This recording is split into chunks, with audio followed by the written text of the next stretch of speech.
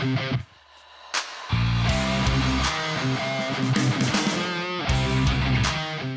guys, Crazypostman here. Today we're doing the 70 mile per hour highway range test on my 2024 Tesla Model 3 Performance. Now this has less than 300 miles on it right now, so it is a very fresh battery.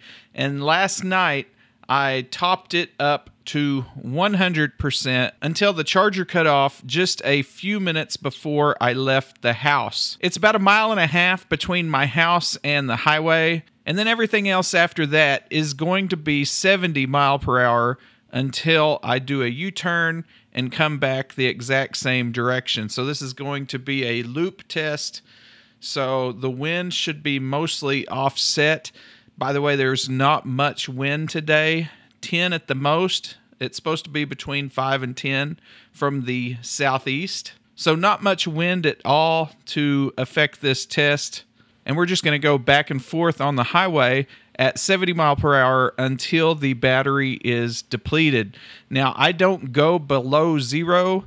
Once the car shows 0 miles and 0%, that's where I call it. I don't drive until it quits running. I just drive until it says 0%, and that is the end of the test. So I did remove the aero wheel covers. Let me show you what I mean. On the Model 3 Performance for 2024, they're not really covers. They're little blades, and I don't know what to call them. Sometimes I call them aero covers. Sometimes I call them aero blades. But these are what I'm talking about, the pieces in the rim that you can remove, and it either gives you more efficiency or it shows more of your brake caliper and the inner workings. I chose the better looking but less efficient way of doing it by removing the aero blades out of the rims. So let's get out here on the road and put some miles in the car. I'll be checking in at 75, 50, 25, and when it's over.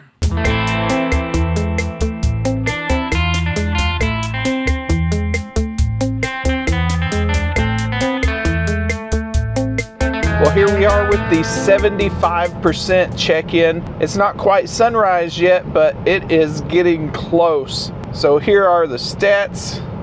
I've been told to keep my eyes on the road about 1 million times already. So you can see we're at 75%. We have gone 62 miles, used 19 kilowatt hours, and 308 watt hours per mile. So just keep in mind, I took out the aero blades. I'm going to call them aero blades because it's not really a whole piece. So I don't know what else to call them. But y'all know what I'm talking about.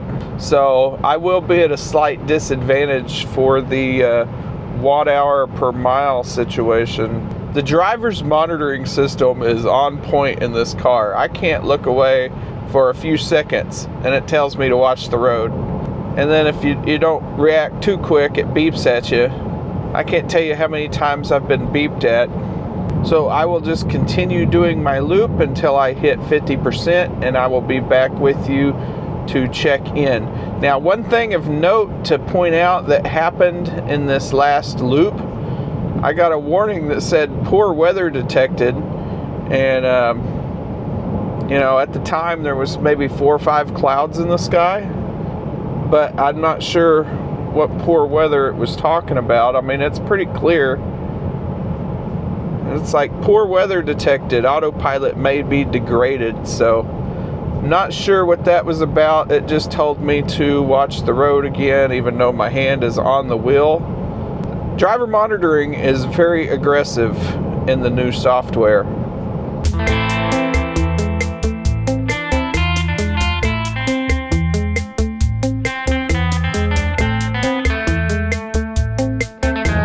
Here we are with the 50% check-in.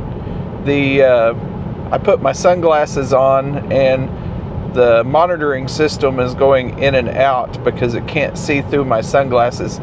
If the sun is shining right on my face, it can see through my sunglasses. But anyway, we are at the 50% check-in, and here is our stats. We've been 100. Oh, hush. I can't even look at the stats for 1 second. You can't. Oh my gosh, really? Really? Really? Alright. So, I've just got put in autopilot gel because I looked down at the stats. Now I gotta be real careful about my speed.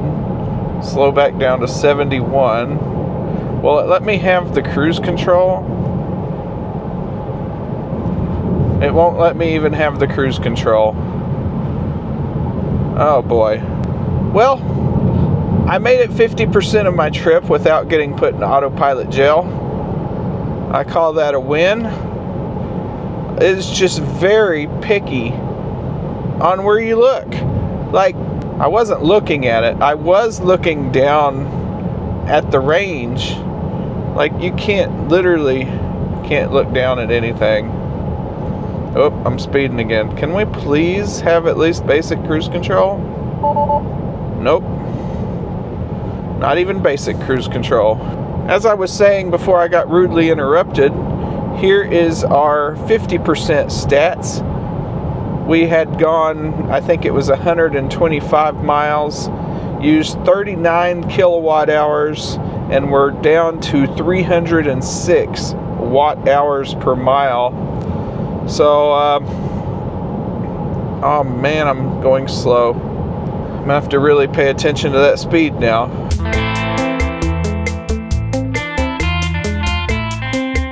Okay, so you joined me here on the side of the road. Nothing's wrong. I'm just at the end of one of my loops turning around, so I figured I would stop and try to get the FSD supervised to come back on. Now, it's not as bad as I made it sound earlier because I found out that you can turn on traffic aware cruise control and it still works. So I just downgraded the slider down here to traffic aware cruise control, but you can see now I can't change it back to FSD. So we're going to go ahead and put the car in park. Got a autopilot strike. So we're going to go ahead and get rid of that. We're going to go back into full self-driving supervised, and we should be pretty much ready to go. So we're going to go ahead and get back out on the road. It's not time for a check-in yet. I am at 36%. Just give you a quick glance down here. We're up to 156 miles, 48 kilowatt hours, and 310 watt hours a mile used. All right, getting back on the highway. Well, it's time for the 25% check-in. Let's see where we're at. So here's where we're at 25%. 187 miles driven, 57 kilowatt hours used, and 105 watt hours per mile. We've been traveling for 2 hours and 46 minutes. Now, I'm not getting the great efficiency that I thought I was going to get. Now, keep in mind the aero covers are not on the wheels, so that's going to be 2 or 3% of it is what I'm estimating. In my previous video, when I went to pick this car up from Oklahoma City, it did have the aero covers on, the aero blades, whatever we're going to call them. I don't know what we're going to call them. When I was on the interstate doing 85, I was getting 330, 340 watt hours per mile. When I got onto this road I'm on now, I was going 74. That's what I normally drive at. So you can see 70 is 71. So I was going 74, which would have been 73 GPS on the last 30 miles of that trip. And at 74, I think I was getting around 300 watt hours per mile. So not too much difference without the blades and with the blades on this car. So we will keep on driving. I got 25% more on my battery. I'll probably check in just before it's over, and then again when I get in the driveway.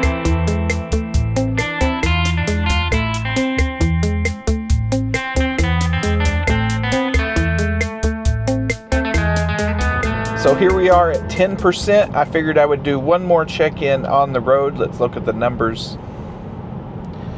There you have it, 10% on the dial.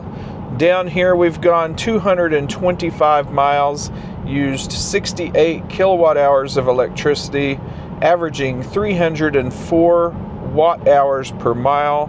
Now if you look over here at the projected range, we have 26 miles remaining. Now just remember, in my test, I don't use the buffers. I go till the car says 0% and 0 miles, and that is all she wrote. So one thing of note, we're at 225 miles. That is what I got on the Ioniq 5 70 mile per hour range test here. So the Tesla has about 10% more efficiency than the Ioniq 5, because I'm pretty sure their batteries are equivalent in size. So you can go, all right, truck, just cross the road right in front of me. Thank you. You can go 10% further in the Tesla than you can in an Ioniq 5 at 70 miles per hour at least. And probably more than that had you had the aero wheel covers on the car. So I'm here in the app, just about to be to the end of the test. You can see we have 0.3 kilowatt hours of usable remaining, and that's all I'm going to use is the usable. When it shows 0%, I'm going to do a U-turn and go back to my house. And there it is. It shows 0% right now. So I'm going to do a U-turn and go back to my house. When I get back out here to the road, I'm going to map the throttle, and I'm going to show you what people mean by voltage drop. Okay, watch the voltage. We're at 294. It's on the floor.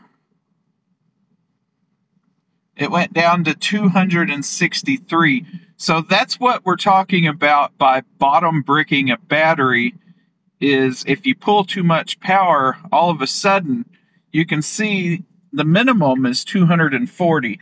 Now, I don't know if that's Tesla official, if it really cuts off right at 240. That's what bottom bricking a battery is. If you give it a lot of throttle all of a sudden, and then it bottoms out the battery effectively. Well, we made it back to the driveway.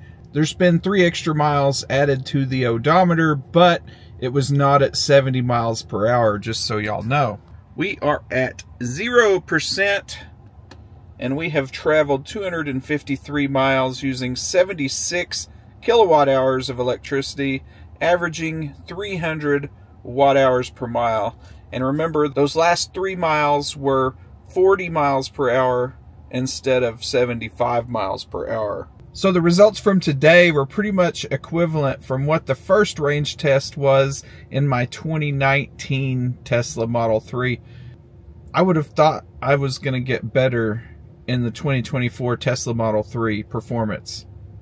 We were about 50 miles shy of the EPA numbers. I'm pretty sure it's 303 in this car. We got 253, and the car is rated for 303. Now keep in mind, that's average driving, not all highway. So most people are going to drive in the city some and on the highway some, and that's how they get that 303. This was completely highway driving. This is what you would expect to get if you're going on a road trip and only driving 70.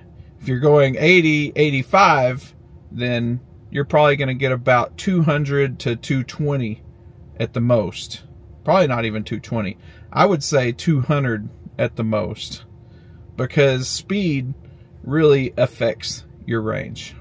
So thanks for watching this video. Keep watching my channel. There's some more tests I'm going to do. Of course, we're going to play around with charge tests. I'm going to do my version of Bjorn's 1,000 kilometer challenge. I did that in my previous Tesla, and I'm going to do it in this one and see if we can do it faster than I did a few years ago in my older Tesla. If you're looking at this video considering purchasing a Tesla, there is a link in the description that can get you $1,000 off the purchase of a new vehicle. Yeah. If you click that link, I also get $500. Yeah. So I'd appreciate that. Thanks for watching this video, and I will see y'all in the next one.